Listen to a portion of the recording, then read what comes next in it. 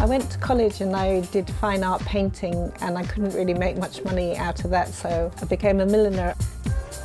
My great aunt was a milliner to the Queen, and so she sort of used to always encourage me to, it was like a nice creative thing to do. I used to go and visit her when I was a kid, and she used to have an amazing studio. And so I just thought, oh, I really like hats, so I think I'll start making hats. So I started making hats, and I went to college to learn, and the woman who taught me was at the time making the Queen's hats, which was quite amazing. And it took me 3 years to make 3 hats. It was so hard. I used to go to the toilets and cry because she'd always go, no, no, no, no, the line is wrong. And I'm like, oh, no, it was really hard. But I really appreciate her now because she made me learn how to do something properly.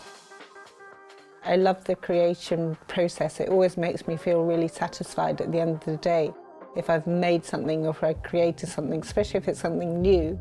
If I'm doing 400 or something, that's really hard.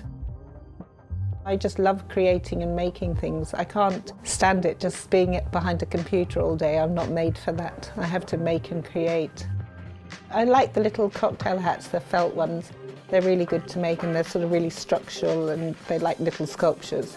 And they're great fun because you steam them and we hand sew them all, and then you decorate them with feathers and things. They're good fun, and then you see them put on somebody's head and they just totally transform the person. And the person looks amazing in it. I just love that. And it looks like it was made especially for them. I work together closely with my husband, Niall. He's really part of the creative process as well.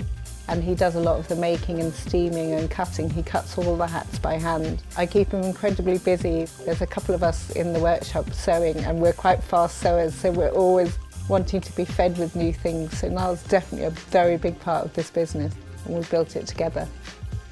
We've just opened a coffee shop, and we did painted murals, and we've been doing art classes out there. I've been doing encaustic painting and millinery classes out there, which is really good fun. And it made the shop something other rather than being just a shop. It was a space where people could come and meet. And we love giving away free coffee, so it was just like, it's really lovely. I like it. Changed our business.